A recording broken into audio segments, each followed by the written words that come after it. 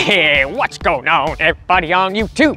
EXO coming at you here, feeling real good today with an extra sun-shining day. Holy crap, the camera doesn't even know what to do with itself overexposing. So since the weather's so good, let's go do some bassing down at the secret spot with our new 12-inch subwoofer that we picked up from Showtime Electronics. You guys asked for a full lengther of the I-Series 12 from Incriminator, and it's doing great in the trunk of this Toyota. So let's go down and do some bassing, testing, and tuning, and by the end of this video, do some jumping with our 5th scale 8S remote control car. Since the secret spot has all sorts of good jumps, we'll make today a nice twofer with some bassing and some bashing. Thanks for watching the YouTube video, guys. Let's get into it.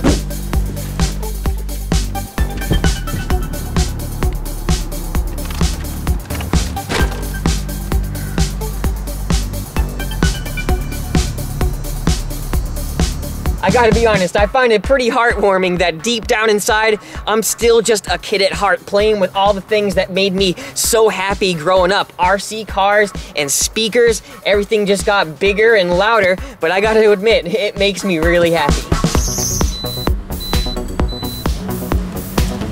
Meet you at the secret spot.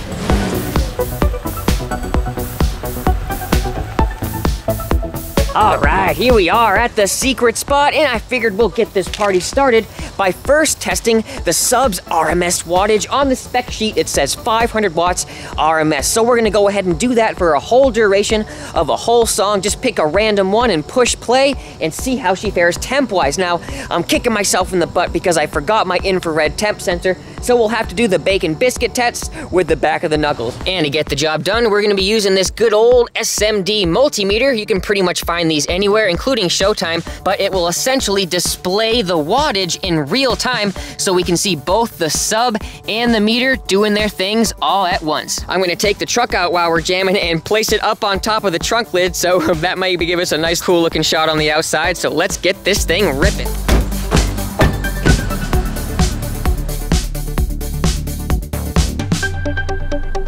All right, here we go. Sorry about the lighting, it's really bright today.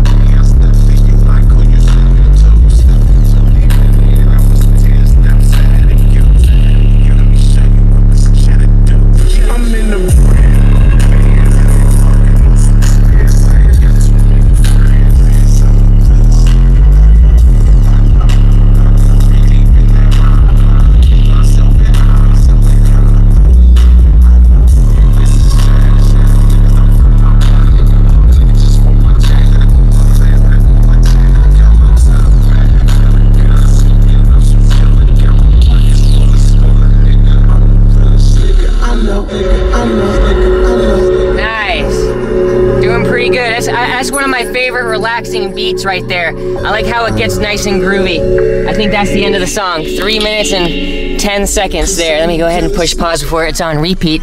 So there we go. We were definitely averaging over 500 watts. You can see the meters resetting there. We were having peaks even much higher than that. And let's go ahead and do the bacon biscuits test. Informal back of the hand. Oh, that's not bad. Obviously there is heat generated there, but that's really not bad, especially for the amplifier that we have mounted on the top deck. It's an NVX amplifier and it's, you know, doing pretty good for what it is. But here we go, guys. The Incriminator I series over there from Showtime doing real good for the RMS wattage test over a whole song. So let's go ahead and really get our legs stretching with a little bit of excursion. We'll scrub some numbers over here with our app. We'll start at 24 because this box sets, we don't want to go much lower than that. Let's just put it that way. We'll go ahead and crank our volume and really get her stretching just so we can see what she looks like on camera. Everybody loves a good old bit of excursion, don't they?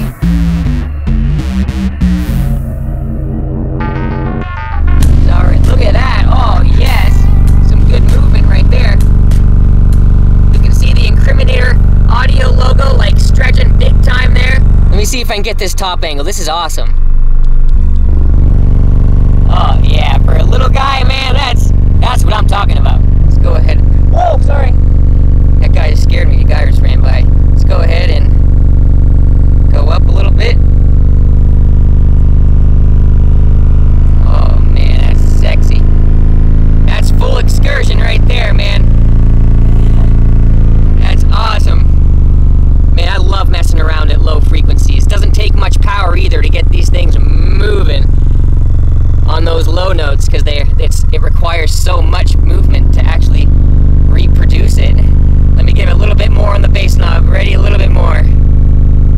Oh my god, I should probably stop. We're reaching the limits, but I just love bouncing like that. That's so much fun. So yeah, she likes stretching down low, that's for dang sure. Even in this box, which definitely wasn't designed for it, I'm very surprised. It has a resonance, like a peak down low and in the mid-range around where, you know, 45 hertz range. So it's a pretty decent box overall. And that's what essentially makes or breaks a sub. You can have the best sub in the world and have it just totally tank as far as your expectations go. And speaking of better results, you guys in the comments are always giving me grief for the way I have my box positioned in my trunk, because, oh, everybody knows that when you have your sub face toward the rear, or at least have your port oriented toward the rear, you can get a little bit louder. So that's what we're gonna do right now for the maximum SPL test, even though the other day we did it in the position it's in right now, and we managed to get like the loudest SPL score in that box, watt per watt. So I'm pretty impressed with this thing. Here's that little amplifier I was telling you about.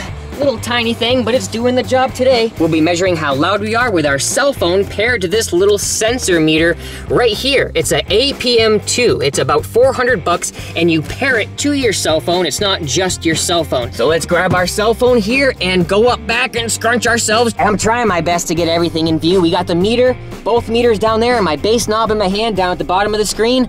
Let's go ahead and hammer. Do about a 3 to 4 second burp. And it kept gaining there at the end, 143.2. I think that's a whole decibel louder than before, just from going and angling the port into the trunk. It's amazing what box placement does. But this is my grocery getter. I don't want to have a big old schnangle dangle in there, so I keep everything nice and snug to the front. And even though it was louder, it required slightly less power to do so. 463 watts, still maintaining SPL. Nice little efficient sub. And to boot, they're going on sale right now over at Showtime Electronics. 150 bucks right now. You can't beat it. And you saw it's definitely a contender.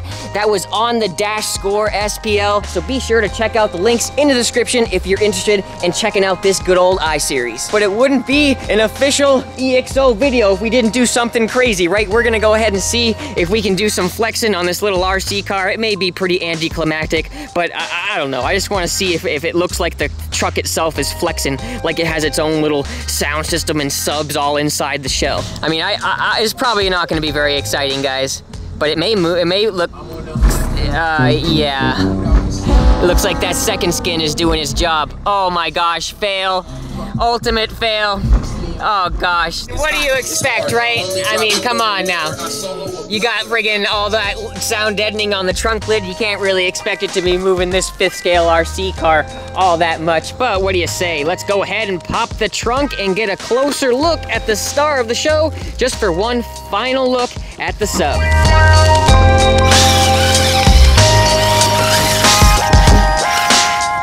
All right, there she comes, tumbling down.